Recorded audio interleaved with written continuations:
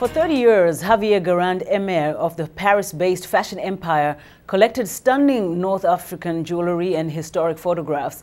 Highlights from the collection were on display recently at the Museum of African Art, right here in Washington, D.C. VOA's Carolyn Turner has more.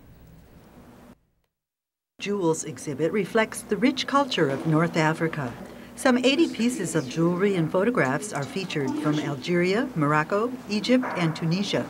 There are simple ornaments that will be worn by a child, and elaborate necklaces for women of wealth. These jewels were collected by the fifth-generation owner of Hermès of Paris.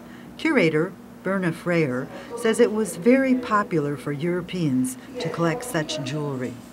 Monsieur Hermès has a home in Paris and for many years has had a second home in Morocco. And this just is something that became interesting to him as a personal collection, both the jewelry and the photography.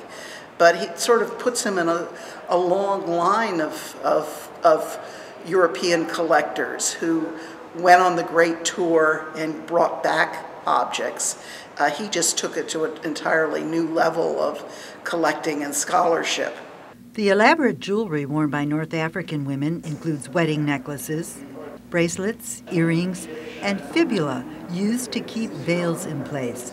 The jewelry is crafted from pendants, colored enamels, and precious or semi-precious stones, silver, coral, and coins.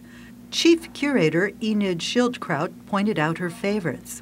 Some of my favorite pieces are like the children's amulets that just are prayers for well-being, that protection for people, and I find that wearing jewelry as a kind of protection is kind of a nice idea. She explains that the jewelry is believed to protect the wearer from jealousy of other people, bad luck, and ill health. Many materials are thought to have protective and healing qualities, as well as symbolic meaning. Silver is linked with honesty and purity.